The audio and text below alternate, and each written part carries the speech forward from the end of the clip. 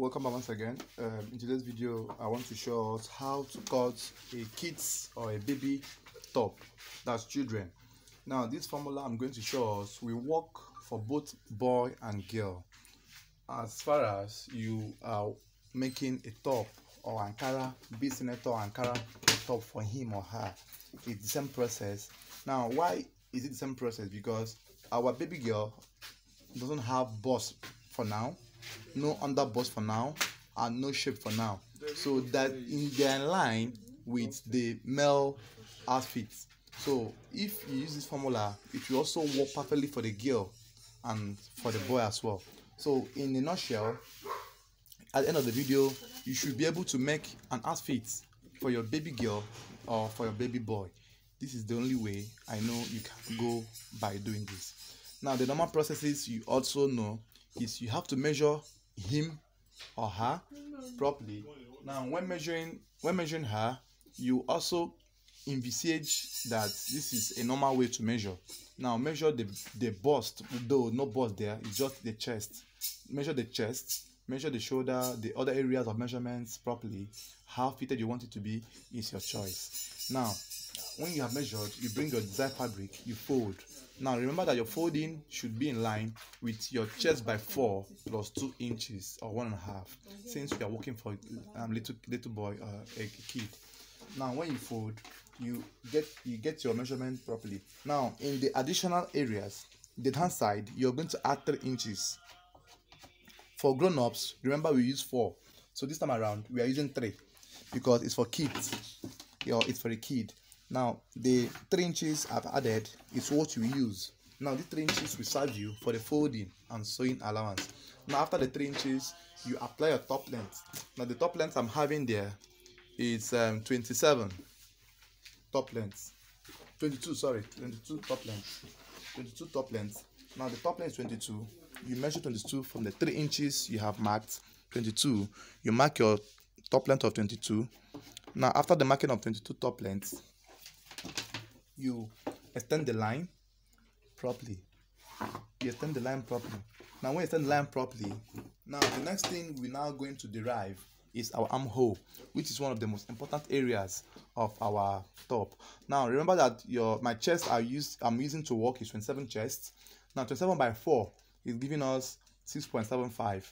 Now, I round it up to 7 because it's very close to 7. So I'm going to use 7 as the chest measurement. Now, in this case, I'm going to use 7 for the armhole. 7 inches is what I'm going to use. That's for short sleeve. If I was making a long sleeve, I will minus 1 from this, and I'm going to use 6. Because it's for the short sleeve, I'm going to use 7 for the armhole. Now, the 7-inch mark, you extend it properly. After the extension, you now apply your chest measurement, that the 7 you apply. Now, you're going to use additional of 1.5. That for kids, 1.5, no longer 2 inches. Now, the shoulder of my little boy is 13 by 2 is going to give me 6.75. 6 is 12, 6.5 is 13, and 6.5 is 13, right? Yeah, 13. So I'm going to add 0.3 to it. That's 6.8 now for the join of the sleeves. After that, you connect the shoulder allowance to the real chest. Now, when you connect it, now you are going to slant this by 1.5. You are going to slant by 1.5. Slanting of kids is 1.5. You are going to slant by 1.5. When you slant by 1.5, you extend it to the neck point, to the neck area. Now, the same process we undergo for our neck derivation. Our neck for my kid is 12. Now, 12 over 6 is 2.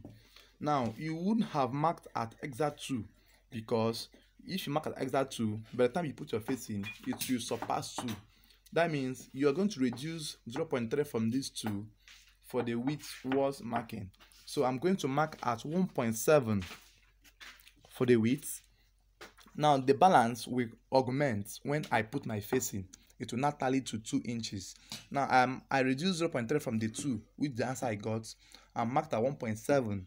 Now that 1.7, you are going to add 0.5 to it for the depth measurement. That's 1.7 plus 0.5 is going to give us 2.2. 2.2. Now this 1.5, 1.7 and 2.2 is for the width and the depth. Now bear in mind that this neck formula works for everybody. Now 1.7 and 2.2 is what I'm using. Now you're going to use your armhole curve. You place it this way as well. You make your curve for your neckline. Now after this, you now go to your armhole trimming. Now your armhole trimming will come from the balance of your slanting to your chest line is 5.7. Now 2.5 is 5, 7 is 3.5. That's making it 2.8 or there about 3.8. Yeah, 2.8. Now from that point, come in by 1 inch for the kid. Come in by 1 inch for the armhole trimming. 1 inch. Remember, in adults we use 1.5. 1 inch is what you're going to use for the kid. Take your French curve, place it in a way. If you don't have French curve, use your hand to give a smooth curve. Place in a way that you will get a curve that will join the 1 inch to your shoulder points and to your balance of your armhole or your chest line. Now this is how you are going to make or mark your outfit in a way that you will get a perfect armhole trimming, neckline, and your perfect kids cutting. So with this point, now next stage you are going to undergo is your slits opening. Now your slits opening for your senator top for the kid. Now you remember in the adult own we use 13, but this time around it's not going to be up to 13. So if anything you are going to use will be in respect to the top length. Now for this particular top length, I'm going to use 10. Now why did I choose to use 10? Because by the time you fold your allowance, you're going to have opening of at least 4 to 5 inches left. So if you close from the chest line armhole to your point 10, you're going to have 4.5 remaining. So this 4.5 should be the least opening you should have on the sides of the seam for your senator top for your kids. Now you join here as well. You draw a straight line to join here. Now the essence of this little L I cut here is to enable you to indicate where your opening should start and where you should end. So this is for the front part. I'm also going to show us the back parts of these clothes. Okay, right now I'm done cutting the front block, the front bodies of our baby's top. Now it's time for us to cut the back. Now the same process we go. Now you fold as well. Your folding should be in line with the front block. You should not fold excessively as well. So after the folding, you place your front block on top of it. Now when you place on top of it, remember that the slanting you used on the front is going to affect the raising at the back. Remember, we slanted by 1.5 for the front. That means we are going to raise by 2 inches and 1.5. So this is the easiest way you can do this. Now you're going to raise by 2 inches here and then 1.5 at this point, because we slanted with 1.5. So you join this one as well. It goes off this way. Now you raise, you draw the line of the neckline to come here. After that, now the back neck depth of a kid is 1 inch or 1.1. So I'm using 1.1 now. 1 inch or 1.1 is what you're going to use for the neck depth for the back. And after that, you're going to cut the exact of your marking. Now you cut. Now when cutting, you will also pass the whole stages or processes for our kids as well. So this process, like I told us, works for both a male child, a boy child and a girl child.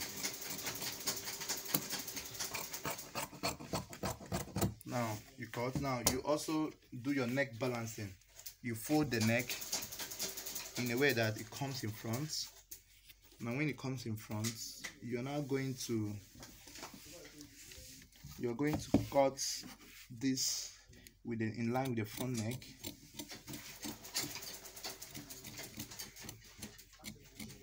You must make sure you balance your neck properly.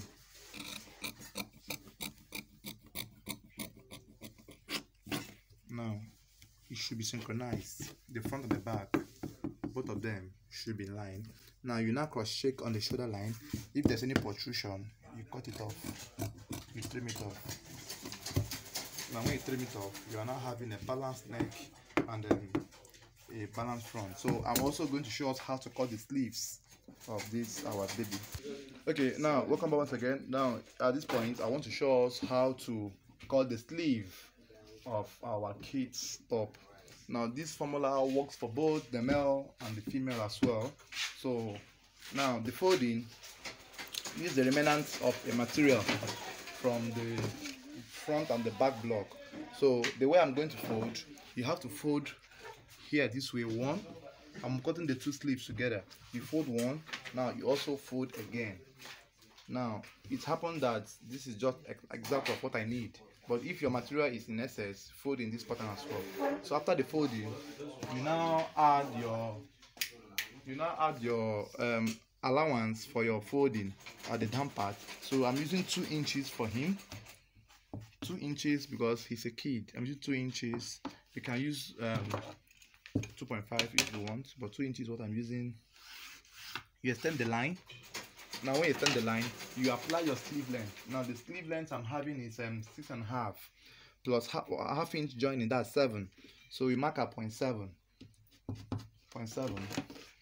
Now you extend the line outrightly. Now the round sleeve I'm having is 8 by 2 is 4. You mark at 0.4.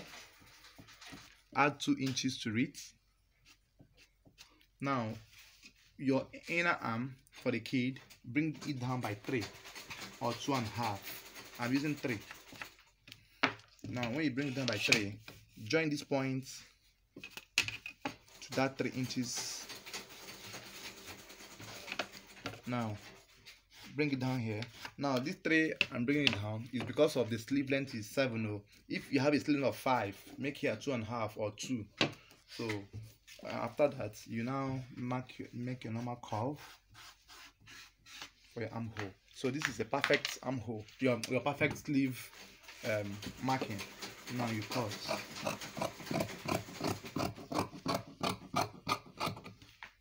Now when you cut, the shape alone will be so fine that you will want to start sewing the cloth immediately. So this is the shape of your sleeve. Now you're going to fold this to get your marking, to get your total finish. Now this for the sleeve of the kid. Now that's for the top. Thank you for watching.